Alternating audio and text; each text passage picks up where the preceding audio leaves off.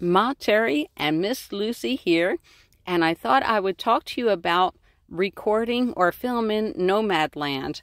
Alright, there I was back in the day, and that was Frances McDormand, and I think they liked my hairstyle, so I decided to stick with that hairstyle and do my advertising. Okay, this really happened. That is my original photo right there. And then they decided to put it in the movie. Isn't that cool? And there's Frances McDormand walking past the guys. All right, now they're telling Bob where to stand. Bob, you stand over here. Bob was such a wonderful guy, and he still is. These are a bunch of my friends, and it was so neat seeing that boom mic. That was really cool. And in the back, there's Enigmatic Nomadic's bus. There's my friend, and she is in a wheelchair, and she camps all over the place. There's Linda May. She is the sweetest person ever.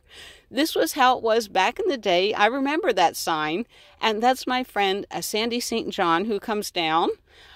All right, that's me and Lucy. It was freezing on the set, and we were always trying to keep warm. I actually had to put up quilts. It was like below 30 degrees out there, so I put quilts everywhere. During the day, it was warm enough so Lucy could only wear her fur coat.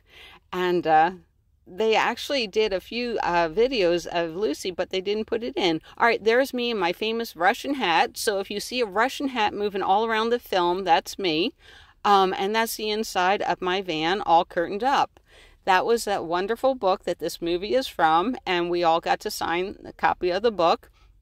My door wouldn't shut, so that's the crack. It was freezing. All right, there's my van, and in the movie, Frances McDormand walks past my van, so that was way cool.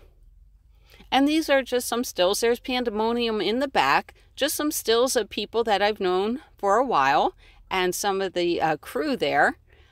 They were very professional, and we all had such a great time. That was 7 days of filming heaven for me.